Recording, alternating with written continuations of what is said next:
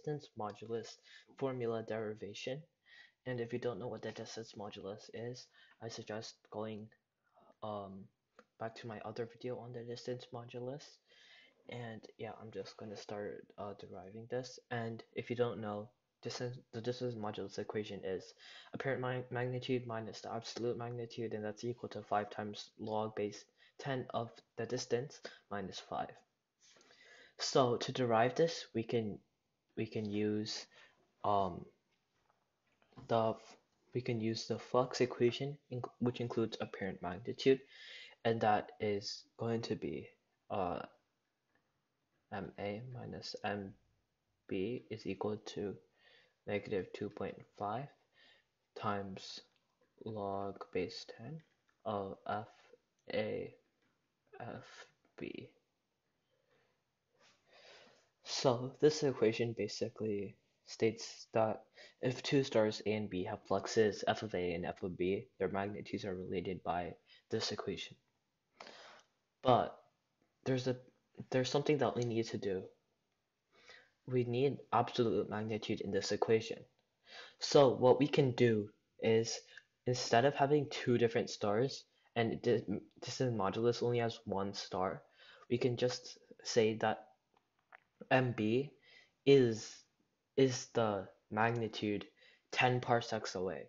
So that's basically the absolute magnitude. We can say that MB is going to be the magnitude 10 parsecs away and not a new star, because that's not what we want. So after we understand that it's the difference between the apparent and absolute magnitude.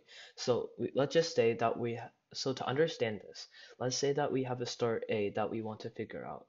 Then MA would be, let me make this smaller. MA would be the apparent magnitude to the star, like what you would see on Earth. But MB, what would you what would be what you would see 10 parsecs away from the star A.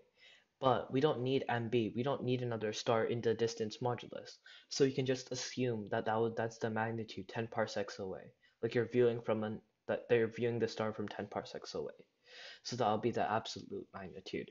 So that's basically the same. We can rewrite that instead of MA and MB because that's unclear.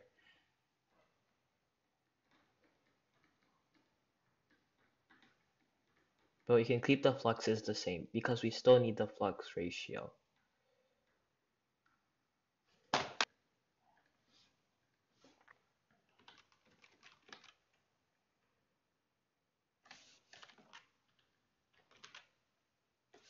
Okay, so now what we can do is find the flux ratio, and that's going to be f of A over f of B. But we know the inverse square law. So the inverse square law. So what is the inverse square law? If you don't know, the inverse square law is basically relating the flux to the distance. So it's saying that the flux is inversely proportional to the distance squared. So we can use that in this case. So the flux for f of A, that's basically um the flux that we're receiving on Earth. So we have to use the distance. We need to use the distance as a variable because we don't know the distance to start, and we have that in the distance modulus. So that's going to be equal to 1 over d squared over over f of b, which we defined before as the absolute magnitude, and the absolute magnitude is 10 parsecs away. So we can say that it's 1 over 10 squared. So we can see that it's 1 over d squared times 10 over 1 squared, so it's going to be equal to 10 over d squared. Okay,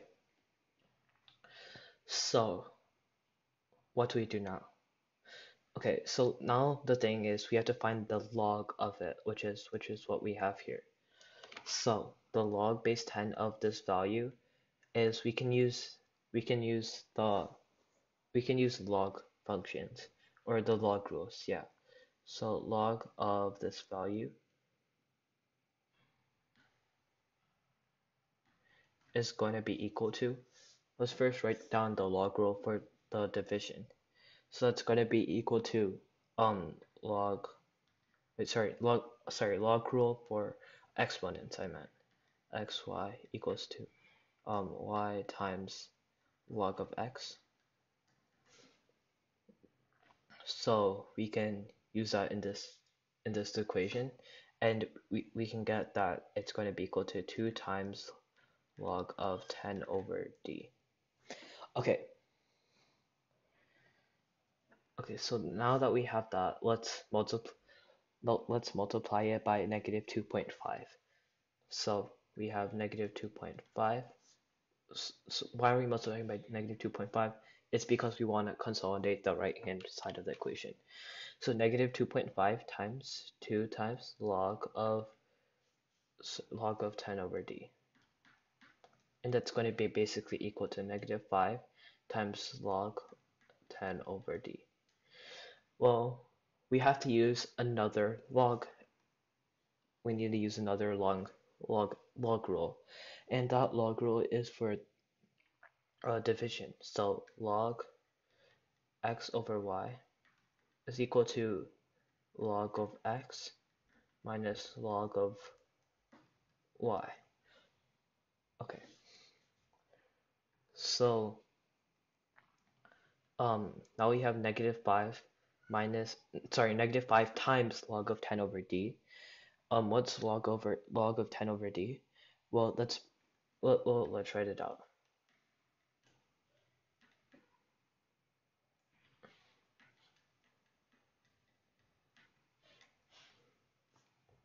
Okay, so we get that is log 10 minus log d. So yeah. So what's log 10? Log 10 is 1. So negative 5 times log. Wait, sorry, I did not mean to put a log here. So it'll just be negative 5 times 1 minus log d.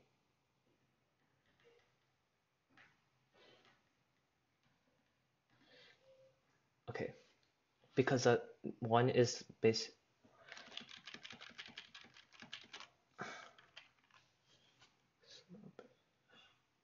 Log of 10 minus log of d. And basically log of 10 is 1, so 5 times 1 minus log d. Okay, so we have negative 5 plus 5 log d for the right hand portion of the equation. Well, you see, we had m minus big M for the right hand side of the equation. So combining both sides of the equation, we get m minus big M equals to 5 log d minus 5, which is the distance modulus equation. So we have successfully derived the distance modulus equation. Okay, so thank you for watching, and I'll see you on another video.